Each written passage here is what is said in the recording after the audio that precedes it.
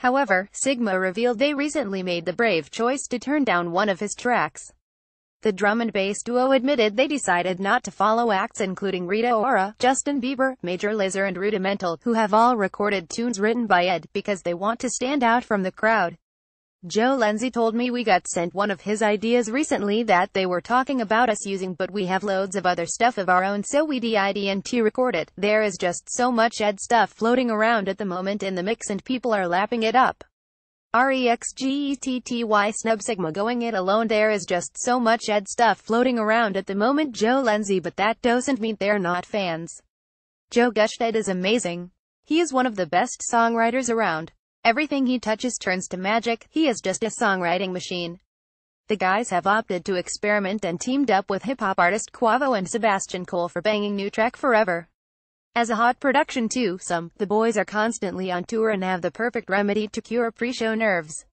He joked, we all do 3 shots of tequila and hope for the best. That was a lie, but having a little drink nightly helps calms the nerves. However, it can interrupt the performance, so not too much alcohol, otherwise you'd get used to it and end up going down a slippery slope. That would be terrible. Daisy Lowe is the daughter of Pearl Lowe and lead singer of Bush, Gavin Rossdale. She began modeling at the age of 2, so has gained a lot of experience since then. Here are her sexiest shots. Daisy all for it. Busy party girl. Daisy Lowe attended 4 events in one night. She went to a book launch, the Boo Avenue Christmas launch party and a Craig David gig before ending up at the launch of Nasty Gal pop-up store, attended by Demi Rose Left. After catching up with Strictly Come Dancing pal Greg Rutherford at the gig, which launched the new Vodafone passes, Daisy partied with singer Ray, above.